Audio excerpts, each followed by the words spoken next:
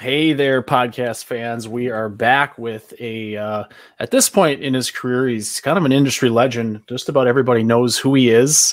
He puts out a ton of great content through EGIA and through his own coaching and load calculation business. And we're going to be talking about some of that stuff today, and both him and his business partner's unique approach to sales that doesn't make you feel icky. So I don't know what do you have to say about that, Tersh? Drew and we met face to face the first time in Vegas at the EGIA event, and like I followed Drew for a while and that everybody there, but just talking, the more we were able to talk and have a conversation, the more I was like, man, like this guy is a wealth of knowledge. Like I think that Drew is kind of under publicized as how much information he has and how much he's willing to share. And I'm super thankful to be able to meet him and have that conversation in person. That's because Drew is I don't want to say older school in that way, but like he's not beating his own chest. Let's just say that he's not out there promoting himself. So I think not as many people know who he is and what he does, but he's got some super valuable stuff, and hopefully you guys get a lot out of the show today. Absolutely. Absolutely. I'm with you there.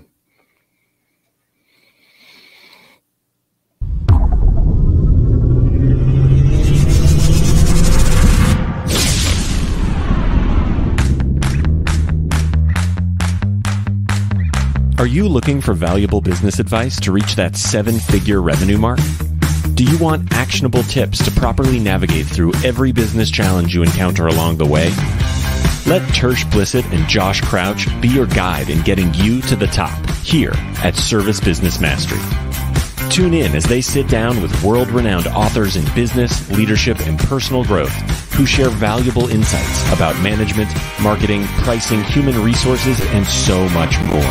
Let their nuggets of wisdom gold guide you in owning a thriving, profitable, and ever-growing business. Here are your hosts, Tersh and Josh.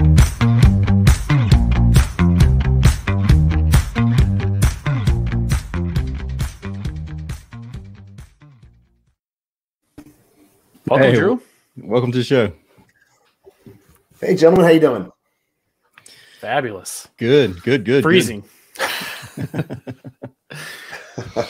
So thanks for having me back on again.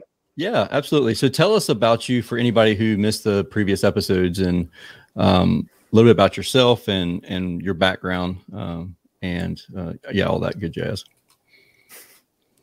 Yeah, well, appreciated the comments leading up to this.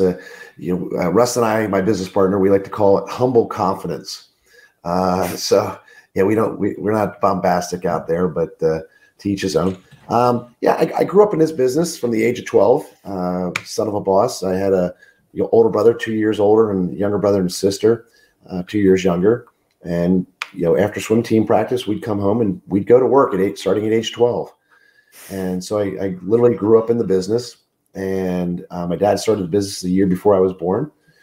And I worked in every facet of the business. We did largely residential new construction, very little service and replacement until the early 90s when the bottom dropped out of the new construction. And we were on the brink of bankruptcy at that time, and the union was picketing our jobs and our offices, and it became a hot mess. We decided to pivot in 1990 and become a true residential company. And I was in college, as that was kind of happening, but I was still working in the business part-time. And then we transitioned to a full residential replacement and service company, a little bit of commercial work, very little custom new construction at that point. And in 1996, we ended up selling it to a local utility company called Delmarva Power, which was building a regional strategy around 5 states in home services because the utilities had become deregulated. So I played that game for about 18 months.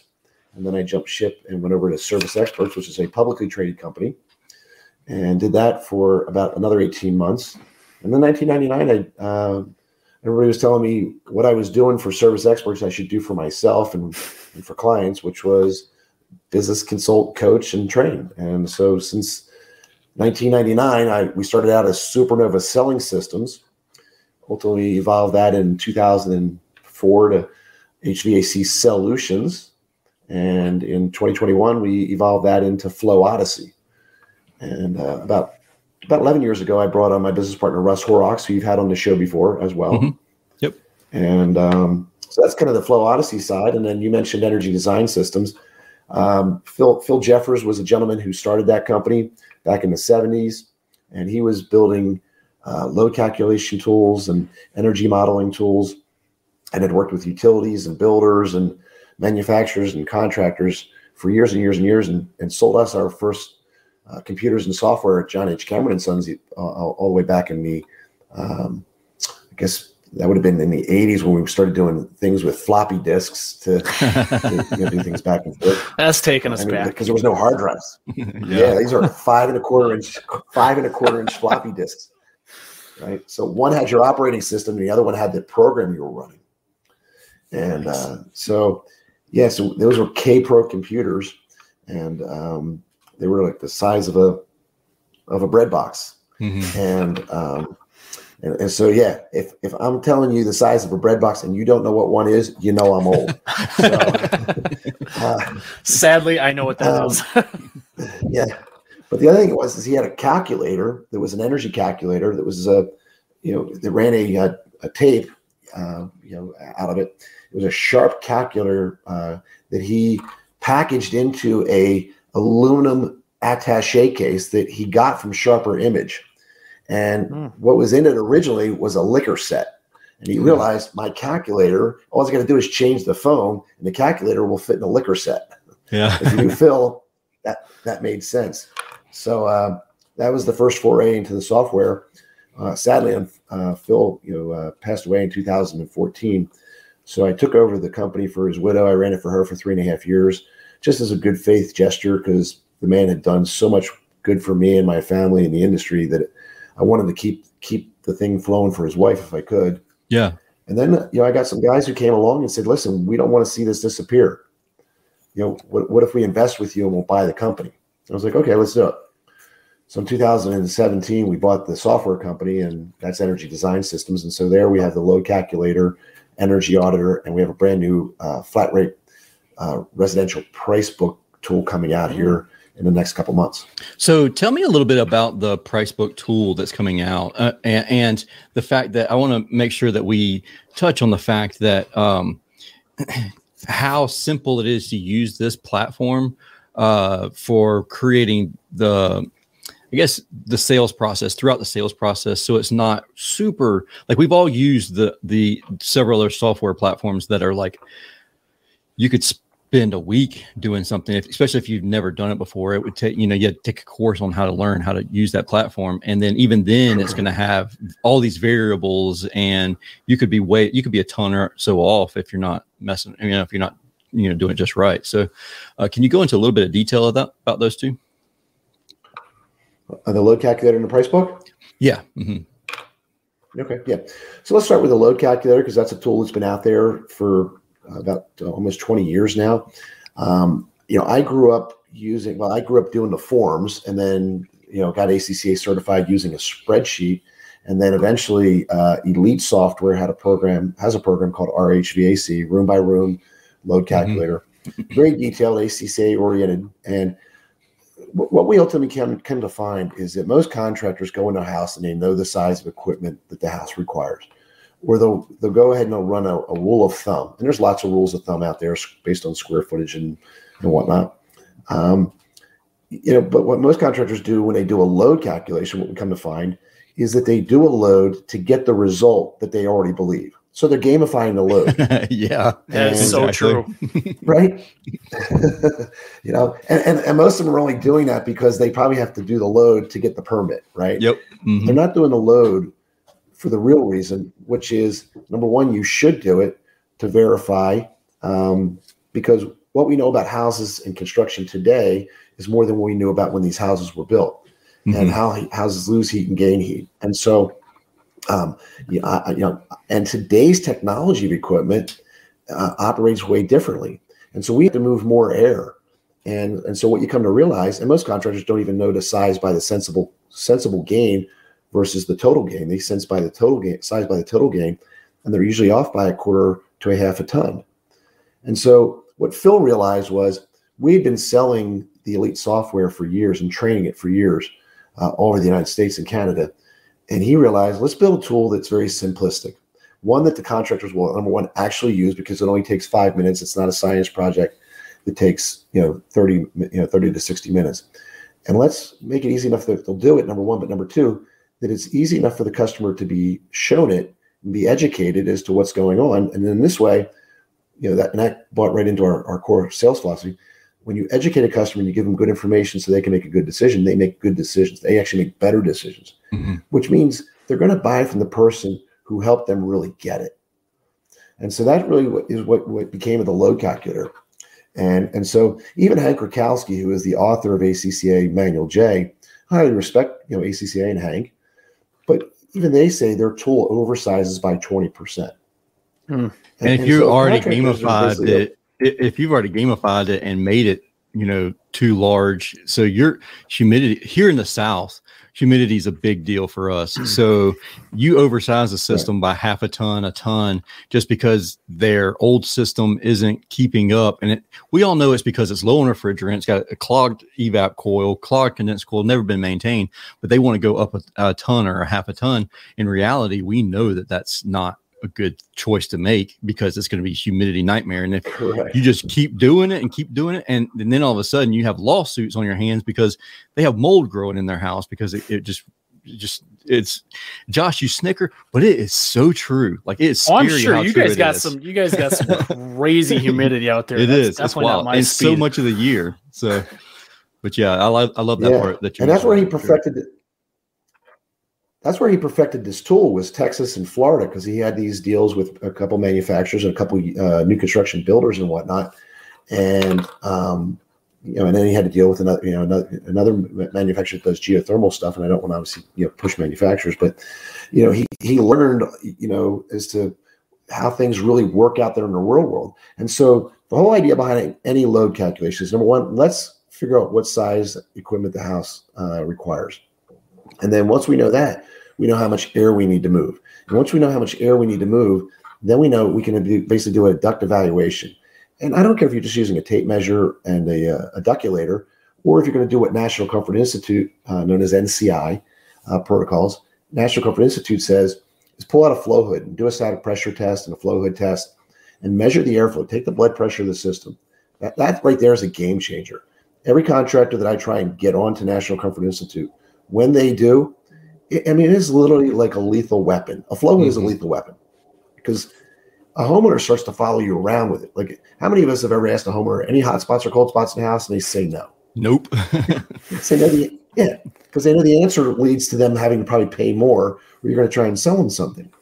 But see, the math, facts, science, and data of a flow hood and a load calculation don't lie. And so you give the customer the flow hood, they start measuring it, you start recording the data. You're like, yeah, this one's not moving as much as that one. Shouldn't they be moving the same? And you're like, you would think so. Was that something you can fix? I don't know. Is it something you want to fix? Well, I don't know. It depends on how much it costs. Okay, well, when I get up to the attic, I'll take a look and see what's going on, and I can tell you what's going on and what the issue is, and then I can tell you a couple options to fix it, and you can tell me if you want to do it or not, right?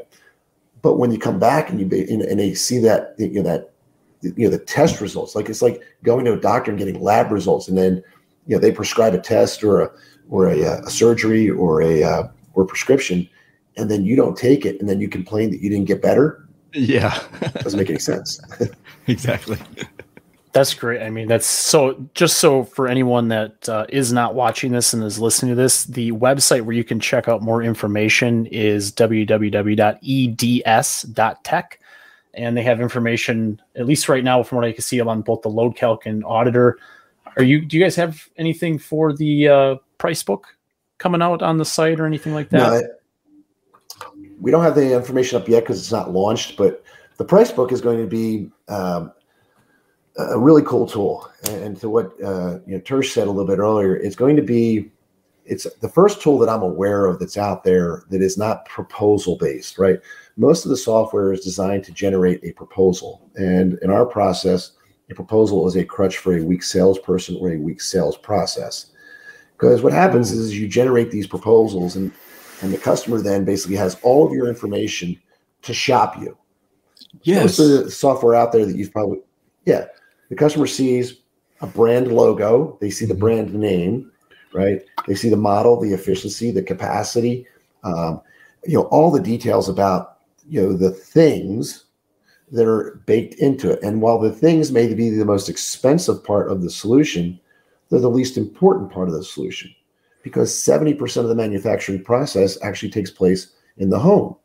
So the manufacturer's not really responsible for the customer success. The contractor is. Yep. So why are contractors using software tools that, interestingly enough, if you look at all the tools, all of the vendors of these tools, and I know a lot of them, they're nice guys, and they've done a lot of great stuff for the industry, but they've designed a tool to the manufacturer's specifications, and they partner with the manufacturer to get the audience to buy their tool. And that's a way to go to business, but it's just not, in our mind, the best way. And then you have software platforms, the big behemoth out there that has its own software and its own pricing tools. They've generated also one that's manufacturer oriented, because they have partnerships with manufacturers and distributors as well. And so what we built is something that's based off of an Excel tool that I created back in 2004. It's got 7 positions from top of the line down to entry level and everything in between. And it's brand agnostic.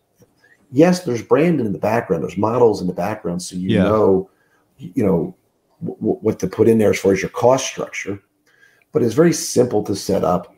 You can probably set it up in a day, and then you'll have the super admin account. You'll have a user account, and the cool thing about it is it'll be something that you can either use on a tablet or a laptop, or you'll be able to print it out into the form of a book, which is what we do now with our Excel spreadsheet. And we literally take a price book, a menu, if you will, into the home. Because so that's tell how me, people buy nowadays. I mean, I understand.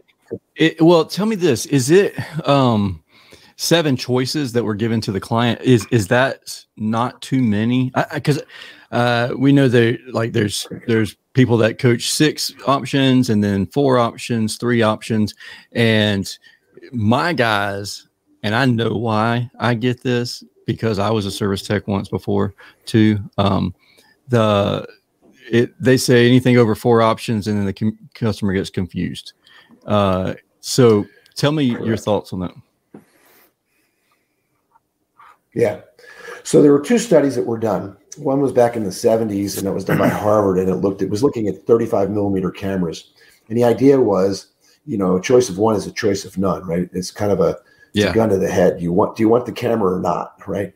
Give a customer 2 choices, and it was about a 50-50 split. And give a customer 3 choices of cameras, and it was like, 21% bought at the upper end, about 70-some% in the middle, and about 7 to 10% at the lower end, right? So it's that bell curve type thing. So in 1994, Notre Dame came out and they did a study, and they said, how many choices is too many choices? And they said they came out and they really kind of settled on 6. But then I read another study, and I forget where that came from, but it had something to do with psychological middles. And so the cool thing is that this whole mantra is based off of basically people look at the high, they look at the low, and they throw those out, and they kind of settle in the middle. So with 7, if you throw out the high and you throw out the low, there's still 5 left, and there's still an actual middle, right? Makes sense. So there's 2 above the middle and 2 below the middle. Well, then again, you go through buyer psychology. There's a book called Biology, and one of them, one of the studies that they did is that basically there are 3 levels of buyers. There are premium-based buyers, there are value-based buyers, and there are economic-based buyers. And so when you bake it all together, along with color scheming, along with price points, along with financing, along with benefits, that's kind of what we did. And we basically say there's 3 buyers, and so at every stage there's 3 options, and 2 of the systems overlap, right? So there's 3 at the top, 3 at the middle, right, where one overlaps, and then 3 at the bottom where one overlaps, right? So depending on what type of buyer you have, there are 3 choices for you. And so, but the cool thing about this is the customer can see all 7 at once. The comfort advisor's job is to direct where we be getting this conversation based on the survey and the visit and the questions and the conversations that you've had in the home. So you're really only ever having a conversation about 2 or 3 choices. Mm-hmm. But the cool thing about this is it's the perspective of seeing all 7 that says, I know where I exist in the marketplace too, as a consumer.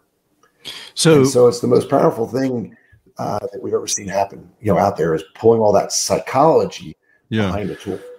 That was what, in the breakout that I took, I think Russ was the play-by-play, and you kind of chimed in after that sort of thing. But you guys really dive into the psychology of a buyer. So you're not just teaching, say this when a customer says this. You're teaching, like, what is the customer thinking?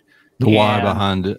The why behind it. So that way you're actually growing a skill set instead of just copying what someone else told you to say. Because I had a contractor that I invited, and hopefully he's watching, because he had taken some sales training from people we know, and he felt like a robot. His sales were worse afterwards because he was trying to do the process, right? Instead of just actually being live and in person with the conversation and understanding what the customer was actually thinking when he was talking to him. But maybe that's a segue into talking about your guys's Flow Odyssey, your kind of the process behind how you built that. Mm-hmm. Thank you for that. And and not unusual that your colleague felt that way. And why? Because he was being told to do something, not be someone, right? And here's I don't want you to be me, and I don't want you to be Russ, and and we can't be you. I want you to be the best version of you, the most elevated version of you. So that's why we call our process not the sales process, and we don't do sales training. We use that word sales because everybody knows it, right? But we call what we teach the elevated consumer buying experience, because that's what it's about. Customers are either going to buy from you or they're not going to buy from you. You're either helping them buy from you, or you're basically driving them away, because you either validate their fears or you eliminate their fears. And most salespeople validate their fears. And here's the interesting thing. There's nothing wrong with any of that other sales training that's out there. It's not good or bad or right or wrong. Same with ours. And I don't say ours is better. It's just different. And here, what we've come to realize is that you can be successful selling that way and selling things and wheeling and dealing on price and discounts and stuff like that. You just can't be great. Greatness is something that is achieved in a different fashion. And so we've just chosen a more human way of selling that aligns with the way people choose to buy. Yeah, I like that. All based on psychology. I like that, because if you're not a natural born salesman or salesperson, sometimes it's very much like, I can see that working for some people, but it doesn't work for me because I'm not a salesman. So creating the psychology side of things and knowing the why behind it, then you're serving. I feel like you're less selling, more serving. And that's where I'm at. Like, that's where I thrive, is the serving aspect of things. So like, I love that everything that you mentioned there, as far as now, one question I have, is this just for, like your comfort consultant or your salesperson, or is this for service experts also? No, this is for everybody. I mean, just be more human is just a principle of life, right? I mean, it works for technicians. It works for the customer service call takers. If you have outbound call takers, some people call it inside sales. It works with them as well, and of course the comfort advisors. And we don't really get into the new construction commercial space anymore, but when we do, it works there too. It's just people want to deal with people. And they buy from people they like, and people they trust, and people they respect. And they respect you if they sense that you don't have an agenda. Most sales is outcome focused. And the reason is because we keep score. Oh, right? Yeah, absolutely. But John, but John Wooden, who, and this is in our training, John Wooden, who used to coach UCLA basketball back in the 70s. He's all right. He was one of the most winningest coaches. He was one of the most winningest coaches of all time at any level in any sport. He's not that guy now, but he basically got out of the game before he continued to build his legacy. But he had an 83.3% winning percentage I think any of us would love that closing ratio. And he won 10 NCAA tournaments, and at one point, 7 March Madness tournaments in a row. Wow. And he never coached the word win or winning in practice, pregame, or halftime. I've seen that. He said, yeah. He said the results will be what they should be, when they should be, based on how we execute. And the ups and downs, the emotional ups and downs of winning and losing, preclude us from executing at the highest level. And he wanted to remove that from his player's psyche. And so he just focused on execution. And so, yes, then they won more games and more tournaments, than anybody else. And so, I mean, the guy literally day one would have the players show up to practice, and he'd have them sit down, take their sneakers off, take their socks off, and he would teach them how to put their socks on and their sneakers on, because his belief was, if your socks aren't on right, then your sneakers aren't going to fit your foot right. And if your socks and sneakers aren't on right, you're going to get blisters. And if you get blisters, you can't practice. And if you can't practice, you can't play. Yeah, absolutely. So let's go all the way back to the fundamentals. Let's just be better humans. So I was going to ask you about what John mentioned there, and what you mentioned about John doing the socks and the shoes. And you even mentioned going back to the fundamentals. At any point, do you have people taking offense to, like, look, man, this is real basic. Like, this is not for me. This is for your new guys. Don't come back to me with this nonsense. Like, do you ever have that situation? Like me, I like the thought process there. I just wonder if you have someone that's already selling $2 million a year, and then you present them with this thought process. Anybody that's in halfway intelligent, they want to improve, so they're going to take information from the platform that will help. But I wonder if you've seen even improvements in those individuals that are already selling a lot, and do they actually take offense to dumbing down to the fundamentals type thing? Yeah. Let's put it this way. They don't readily speak up in a class and say, hey, I'm offended. This is stupid. Where's my safe space? Yeah. I mean, have people, we gotten some reviews where people didn't like it for some reason. Yeah, maybe they never wanted to come to the class to begin with. They were sent there, and basically I had them prisoner for a couple of days. And some people come to class and they're prisoners, and some people come and they're on vacation, and some people come to learn, right? Yeah. So, let's say yes. I'm sure there are, but because a closed mind will find 1,000 excuses, an open mind will find 1,000 ways, right? And you only need to find one way. True. And so everybody can learn. The cool thing is we get a lot of testimonials from people who say, I've been doing this for X number of years, and this is like the first thing that I've attended, listened, watched, whatever, however they're taking the course, and whether it's live or virtual, that is actually new and original and made sense and felt good. And even in 40 years, Russ got a testimonial a couple weeks ago, 40 years in the business. And the guy says, he goes, I've heard everybody in the industry. He goes, and this was the first, unique approach that I heard. And it made sense and it felt comfortable. And so we get a lot of that. I had a guy send me an email yesterday, 2 days ago. And he basically said, I had my best year ever. And he goes, in the 3 months that I got to work with you, he goes, we're life-changing. And that's really what it's about. It's not just about what you do in the home. It's about who you become through our training, right? We don't focus just on, when we come in, we don't focus just on the role. We focus on you. We focus on your identity, who you are, how you show up in life. Because, people like to think there's a professional life and a personal life. No, it's just life. Mm-hmm. And you ebb and flow and you modulate based on what you do, right? I don't want you to be somebody different to your wife and kids, or husband and kids, and then be somebody different in the home. I want the best version of you showing up in every facet of what you do, mm-hmm. because you're a human being. You're not a human doing. Yeah. So this was, I took at the Epic event, and I know I even shared this earlier, and I probably shared it before. I took Russ and Drew's breakout, and I'm like, okay, it's sales training, learn something, right?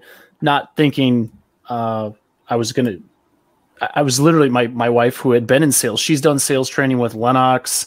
I think she's had some other trainer at a larger company, and she's even the one in Arizona, Perfect. I don't know, they got a system there with Train. I can't remember their name, but she's taken sales training. I've taken plenty of sales training. It really was eye-opening on the philosophy, and a lot of the feedback I heard after the show, just people coming up to you while I was waiting my turn to like officially introduce myself, was it was just very unique approach. And it was an approach everyone's like, wow, I mean, I don't have to like feel shady or feel like I'm selling snake oil. I could just be myself and I can actually sell. It was like, it's one of those moments, I think, for a lot of people. And that was why I was really happy to take that class. Can I ask you, I guess, can you give an example of how we would deal with a client objection through the process? I would love for the people that are listening or watching this to kind of get a little bit of a feel to it. Like, we don't have to go through an entire process or anything like that, but what would make it different, or how would we increase our closing percentage dealing with objections? That's a great question. And it's funny because I learned all the traditional ways of selling, from the masters, right? Yeah. Tom Hopkins and Brian Tracy, Tony Robbins, Zig Ziglar. I met these guys. I went to, Tom Hopkins' house even in Arizona years ago. And I read the books and I've taken the classes. My dad, I have the gift of an amazing education that my parents gave me. And my dad sent me to, University of Maryland. And I went and got, educated through the trades. Some of the names that are still out there, teaching this stuff, I've read and attended their stuff.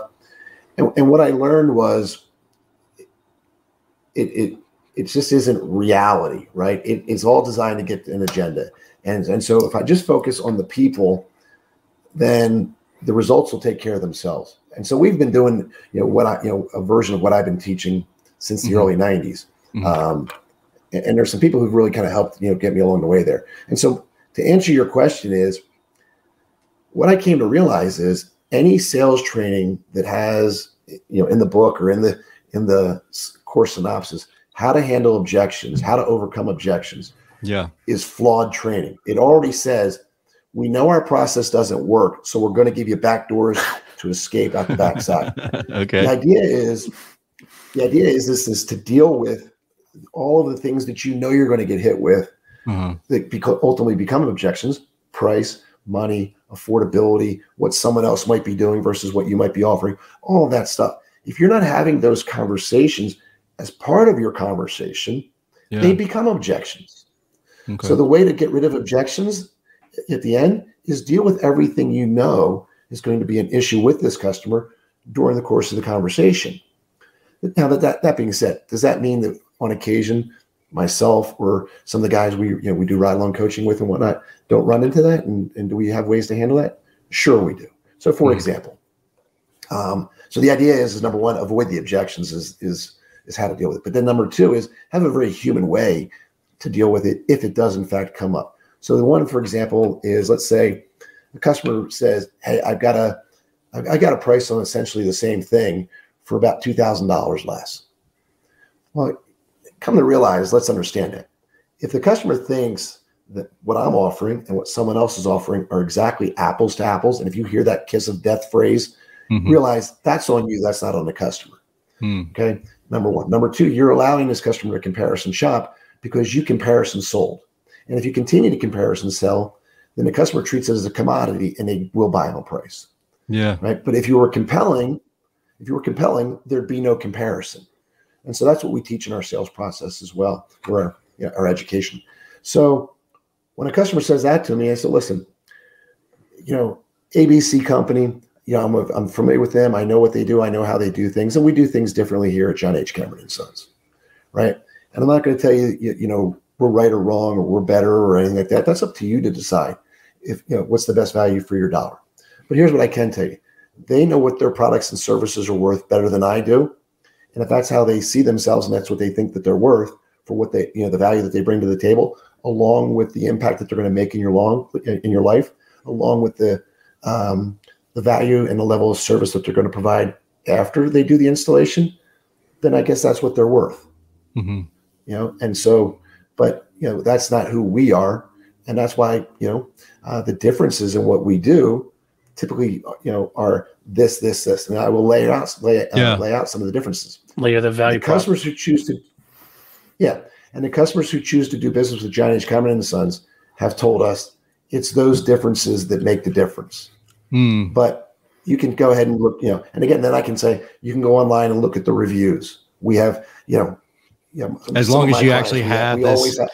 As long as you actually have this stuff to really back it up. And now, if you're more expensive and you provide worse service and you provide, you have no reviews online, that's a different. You can't stand on that leg. So, what would you say? So we build the engine. What would you say about this, Drew? We have a lot of people who live up north and come down and have rental houses or vacation homes, and they come down and they're like, I'm here for a week. I need to get my air conditioning replaced. I have like, let's say 10 other companies that are coming out here afterwards. Obviously we've failed on the front end by not being the last person there in the door. But what would you say if they did want to compare prices, and obviously the emotion needs to be built in there, like long term and being long distance away. But what would you say to that client whenever they hit you with that right at the end of the conversation? Well, I mean, I think you have to find out who these people are and what's important to them, right? And so when a customer says to me, you're getting multiple quotes, this is a customer who I said a minute ago is comparison shopping because they think that they can. It's because it's what we do in life, right? Yeah. We buy cars that way. We buy appliances that way. We buy electronics that way. We buy groceries, clothing. We can buy everything by going and comparing things because all the value is in the thing. All the value in what we do as contractors, roofing, windows, siding, gutters, HVAC, plumbing, electrical, generators, all that is in the installation, service, and maintenance process. It's part of the design too. It's not, the value is not in the things. The value is in the impact and the results that you get. Okay. And very little, like I said, very little of that comes from the boxes of the things, right? Only about 20% of that comes from the value, and the impact that you're going to get comes from the thing. 70% is based on the contractor, right? And so I understand that most customers try to in comparison shop this like they try and buy other things. Let me teach you how to buy and where value comes from, Bill and Susan, right? And so now I can teach them, here's what and I have a process that takes them through that. And so in our elevated consumer buying experience, that's what we do. We teach contractors how to teach customers how to buy and where the value comes from. So you guys started out asking the questions about a load calculator. I'm going to start right there. I ask a room of people. In fact, I think I did it that day in Epic. When Josh was in the room, I said, how many of you do load calculations? Right? And all the hands went up, right? And I said, how many of you do them on every single house you go to? And most of the hands went down, right? Yep. And so I said, so right there, I've got you. And that's one thing, right? How many of you guys are pulling out a flow hood or a duculator? Oh, right. That's game changer right there. Testing. Yeah. Right. And so listen, Bill and Susan, do yourself a favor. If you're going to go ahead and shop this around, and by all means do. An educated consumer is our best customer. Here are the things that you want to look for. Measure contractors this way and give them a buyer's guide. Teach the customer how to buy. Set that bar so high that any other clown in town who comes in and plays the game at the lowest level is out. Right. And then like you said, you can say, give me last shot. I'm not a fan of that, but right. Cause that's manipulative a little bit to some extent. Just say, and then if you want, I mean, you can give me your quote today, or I'll come back when you've done your due diligence and we can have a conversation, but don't not do these things. Yeah. Right. And all this stuff is based off of third-party stuff, ACCA, Energy Star, the Department of Energy, Building Performance Institute, National Comfort Institute. Russ and I teach what we call third-party credibility. So it's not my opinion. It's math, facts, science, and data. Do we need to print that kind of information and data out and give it to the client every time we do a job? I would, print it out, or at the very least, if you're going to email it, you send it as a PDF. If you try and direct customers to websites, they get lost. Good intentioned people, right? Yeah. Yeah. They get lost. They just never do it. They don't have the time. So if you put it in front of them, when they finally sit down to make the decision, it's right there. It's accessible. No matter what you think about, generations and technology, and even restaurants are trying to go towards QR codes. By far, and the only reason they really went towards QR codes is because of the pandemic. Right. By far, most restaurants still are putting a menu out in front of you. Why? Because I prefer the menu. There, all the information. Same here. I can't stand looking at it on my phone. Tersh's better half had a question that it's on the same topic. So it says, Drew, what do you say are the top ways to build credibility and value to win them over from start to finish? And how do you find our best ways to share that along the way or after, which is kind of what we're talking about. Yeah. Thank you, Julie. We basically the process is what allows us to unfold. Right. And there's a crescendo building, if you will. So we start out, soft and easy with light and, fact-finding questions. And then we get into the deeper questions. And then we get into actually surveying the whole house and keeping the customer engaged with us and educating them. And Russ and I talk about building the position of trust. We're not building a relationship, right? You're not making friends. You actually just build a position of trust with the consumer. Because we both know this is a transaction, right? I mean, that's why you're there. We both know it's business. I mean, we all call ourselves system consultants or comfort advisors or home comfort experts, whatever you call, design techs, whatever you're calling yourself. But the customer knows you're a salesperson. Yeah. Right? So we all know it's transactional based. The key is, listen, let's forget about the transaction, right? Let's just have a conversation. I'm going to give you some good information so you can make a good decision. It's going to be in alignment with what you want. Okay. It's all going to be in print. It's completely transparent. And you got to make the decisions, because we literally will say somewhere during the process, it's your home, it's your family, it's your bank account. And you have to be happy with the choices that you make, because you're the one who has to live with them. I don't. Here's the reality. I don't care what you do, Bill and Susan, as long as you do it knowingly. Okay. Because I'll be happy if you make a choice that you're happy with, as long as you do it knowingly. And so let's get to work. Right. And that is the psychology behind building the position of trust, is to take your agenda, your dog out of the hunt, if you will, put your agenda aside and say, I am here. Like I think you said a little bit earlier, I'm here to serve, not sell. That's awesome. So most salespeople sell themselves out of more sales. Okay. And customers who have the right of choice, which we learned in the Matrix movies, right? It all comes down to choice. And that's really, I even teach that, there's a clip I use from the Matrix in my class about this. It all comes down to choice. And so we basically embrace the customer's two prized things: their sense of control and right to choose. And I apologize a little bit for the groggy voice. I'm a little bit of the COVID 2.0. Well, at least you're in a room by yourself, right? So yes, I think I actually think Tersh had to jump. I know he had something at the top of the hour, which I think you might as well. But this information was super valuable. The site for Drew and Russ's coaching program has been at the bottom of the screen. For those listening, that is flowodyssey.us. It'll be in the show notes. Is there anything that we did not touch on that you want to touch on quick here, Drew?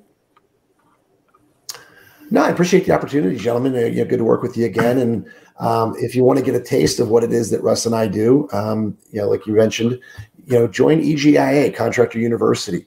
We do live, in classroom training, and we also do virtual training. There's all kinds of video being posted and released weekly, with what we do and what we teach. The idea is, guys, I grew up in this industry. It's given myself and my family everything. And we're giving back because we can. And we want to make an impact just like you want to make an impact. And the way to do that is get out of your own way. Stop selling, start serving, provide information in a way that people make a decision. Because I know the contractors that are tuning in, you think you're giving a better result to a customer. You're giving them a better customer experience. You're doing the right things. And I applaud, the hard work that you and your team all put in, right? But sometimes you don't get credit for it, meaning the customer's not buying from you and they're buying from somebody else for less, but it's because you've gotten in your own way. The problem is the customer's getting cheated by themselves and they don't even know it.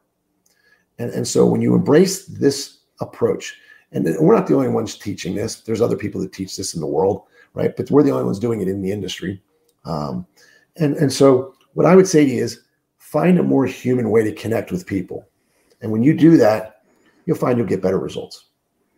Yeah. And speaking of assets and things, a couple days ago, maybe 2 or 3 days ago, you had put out a video. I did put the video in the comments on Facebook and our YouTube page. The video was pertaining to how to make air tangible, because as we all know, talking about airflow is something invisible. It's very difficult to make that a tangible thing where people can actually understand it better. And I think that video that Drew put out, which I think is on, I don't know if that's on EGIA, and it's also on Flow Odyssey's Facebook page as well. I think the one I added was from Flow Odyssey's Facebook page, but definitely check that out. A short link, yeah. Okay, yeah. So definitely check that out. He's got around for about a resources. Yeah, and honestly, if any of you guys, go ahead.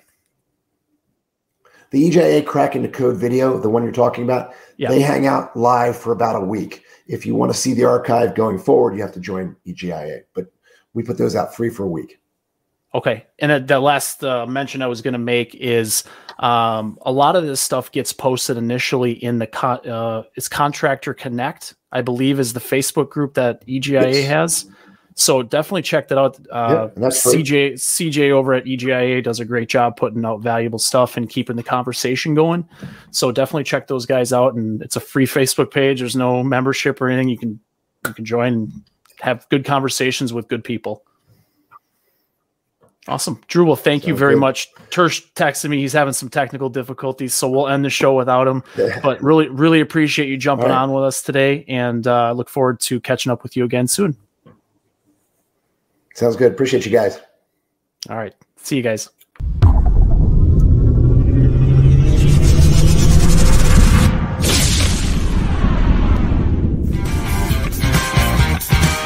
Thank you for listening to this episode of Service Business Mastery. Now that you are equipped with essential business advice from this impactful conversation, you are one step closer to becoming the successful owner of your dreams. If this episode has been helpful to your business journey, don't forget to subscribe to the show, leave a rating, and share it with other owners as well. Visit servicebusinessmastery.com to learn more.